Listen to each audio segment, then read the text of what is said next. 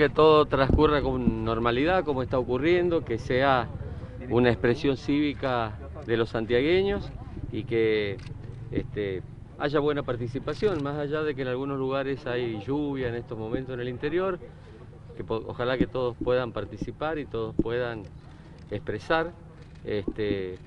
La democracia se consolida en momentos como estos y la verdad que esperamos que para Santiago del Estero sea una profundización de esa democracia. ¿Qué tiene de particular esta elección?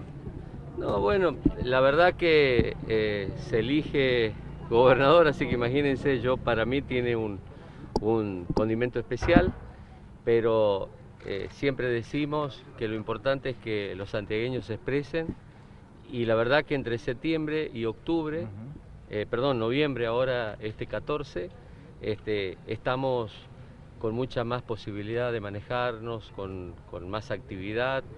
Fue con mucho protocolo la elección de septiembre, con muchas dificultades para poder votar, todavía estábamos con muchas medidas preventivas y bueno, gracias a Dios estamos hoy viviendo momentos sanitarios, no digo que hemos salido de la pandemia, pero estamos viviendo momentos muy normales, así que transcurre este domingo en ese contexto y ojalá que sea una fiesta de la democracia. democracia. 3 periodos, ahora va en búsqueda del cuarto. ¿Qué es lo que le falta todavía?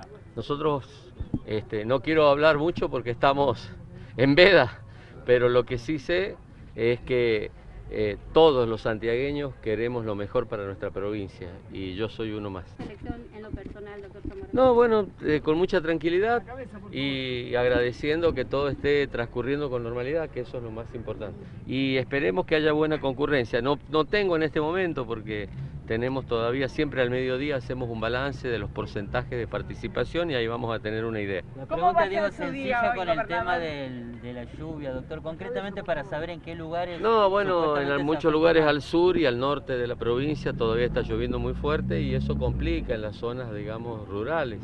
Pero bueno, ojalá que la gente, que todos los hermanos santiagueños tengan de alguna u otra manera la posibilidad de llegarse a las escuelas y expresar su voto. Voy a estar aquí donde siempre estoy. No cambiamos nada, siempre tenemos, por cábala, somos medio futboleros en cábala, todos los políticos, hacemos todo igual. ¿Qué mensaje le daría a las personas que todavía no concurrieron? Que concurran, que aprovechen, que es un momento muy especial. La democracia en nuestro país del año 1983 está recuperada y consolidándose.